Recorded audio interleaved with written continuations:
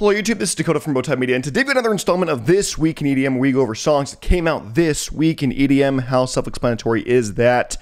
We've got 25 songs I wanted to talk about this week. As always, there is a song link down below in the Spotify playlist if that's what you use to find all the songs easily, if you want to go there. But let's hop into it with the bad category, songs that I thought were bad. Just remember, this is just my opinion. Don't take them as gospel truth. We've got Timmy Trumpet with My Home. Timmy Trumpet trying to take a run at uplifting progressive house and just sounds so fake. The vocals are poor, the mixing is flat, the melody is every prog house song ever.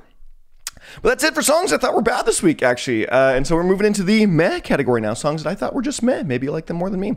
We've got Thirst with Kings of the Block. The After Hours mixtape is out now by Thirst. It is 20 songs and 35 minutes long, which means every song is really short. And this one is just 72 seconds. And honestly, I think is really unnecessary as a track. I don't really think these tracks are meant to be listened to individually because they are kind of just boring and move on way too quickly within a vacuum. And I think they're meant to be listened holistically as a mixtape, but individually, just thought the song was meh. Then we've got Tiësto, Lucas and Steve, and Silent Child with ZENLESS. It's a big room main stage track with a really awkward melody that is gone in the first half and then has this kind of stutter in on the second. It just feels awkward to dance to, and that's sort of the point of this track. And so when your point is to dance and when it's a little weird, it doesn't really work. Then we got Mazare and Story Untold with the Losers Club. The Losers Club EP is out now by Mazare, and this is a D&B pop rock fusion that leans heavily into more pop rock than it does D&B. The production is fairly lighthearted for how down the lyricism is here, and I kind of just thought the mixing was pretty flat and definitely geared towards that more pop rock crowd than drum and bass crowd, I would say. Then we've got GUDFELLA and Bipolar Sunshine with Feel This Way. Deep house that is very much typical deep house. Nothing super exciting or invigorating. It's kind of just deep house. Then we've got Nostalgix featuring Mila Falls with Don't Keep Me Waiting, a bass house tune that has just a wall of sound that is ever present with those kind of bassline sustains. The melody here is very much Nostalgix, kind of classic synth sound, but just kind of neutered and a little bit more flat. Overall, the song just wasn't that exciting for me. Then we got Don Diablo with SexyBack, a future house remix of a beloved original in a time where Justin Timberlake isn't the most loved celebrity musician. All that being said, I expected to hate this because I kind of hate these cover versions of just really popular songs, but I kind of didn't mind it. It's not too bad. Don Diablo changed up the core sound enough for this to be decent and feel like its own individual track, so not too bad. Then we got Drove featuring Seeka with Ready For Us, a driven house track that is very much up Drove's alley in terms of sound design and style. It's fine, it works, it's not overly impressive to me. Then we are moving into the good category, songs that I thought were pretty good. We've got Bleu Clair with Places, funky deep house with some of Bleu Clair's signature sound design. It's meant for the club, it's meant to get you grooving, and it's great at doing both. Then we got Leotrix with Original Spice Blade Magic. That's quite the title, from the new Sounds of Mayhem, the Uprising 3 compilation. And damn, this thing is dark and abrasive as hell. In fact, it actually sounds like you're kind of being sung into the descents of hell as you're going down, I guess Dante's Inferno of sorts, or whatever you want to call it. But yeah, this is far from a typical listen for me and far from a kind of track that I would jam to a whole ton, but boy, this thing bangs, and it works quite well, so I enjoyed it. And then we've got AMNES featuring Barking Continues. Speak of barking when the dog wanted up, but with the new track Moth. AMNES' most kind of, I would say, simplistic track to date with a steady trap beat and deep vocals. I love the tone and atmosphere of the track. It just doesn't go as big as I feel like I wanted it to. Then we got Vest Green with Lullaby, heavy-hitting dubstep that morphs into a really fun, kind of soft, happy, hardcore final movement. It's relatively simple, but I would say an engaging track at the end of it all. Then we got Reaper with featuring Stace Cadet with Seconds, another big energy, high velocity D&B tune from Reaper that is solid, but again, it very much just sounds like the rest of Reaper's discography. So I would love some more variation. Then we got Tasaki with Turn Me Up, some classic bouncy trap from Tasaki on the first half here, with the real twist of a hardstyle back half with that really, really forceful kick. I either wish that final hardstyle movement was expanded upon or removed for more trap, because it just felt like it was a little incomplete, that section in particular, but I liked the rest of the song quite a bit. Then we got Drinks on Me and South by with There For You. Drinks on Me is continuing his kind of current trend of these really intimate and personal narratives in his tracks. But yeah, otherwise the track is kind of a garage house tune with lots of vocal chops and a steady driving beat that is very much kind of Drinks on Me style.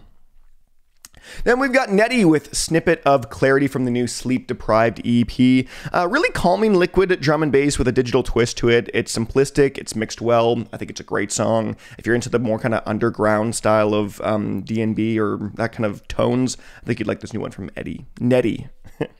Then we've got Zeds Dead, Moody Good, and Killa P with Mad Ting. A dark trap sound design with a very full-sounding bass line and constant rapping from Killa P. It's a track that's quite stylized for the underground scene. It's kind of meant to be listened to in the kind of darker, real dimly lit club settings, and I enjoyed it quite a bit.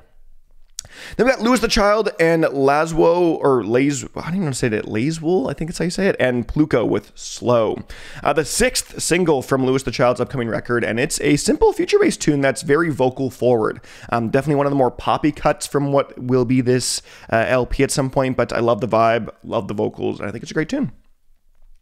Then we got Just a Gent and Nev with Open Spaces, the VIP. Brilliant remix that does the right amount of playful vocal chops and stuttering the melody to make it unique, but still very much keeping that core original sound intact. The bounciness of this track was also a very welcome surprise. The vocals were great as always. I'm not sure if they were re-recorded or not for this, but yeah, it's a great song. Love it. Big fan. Just a Gent is great.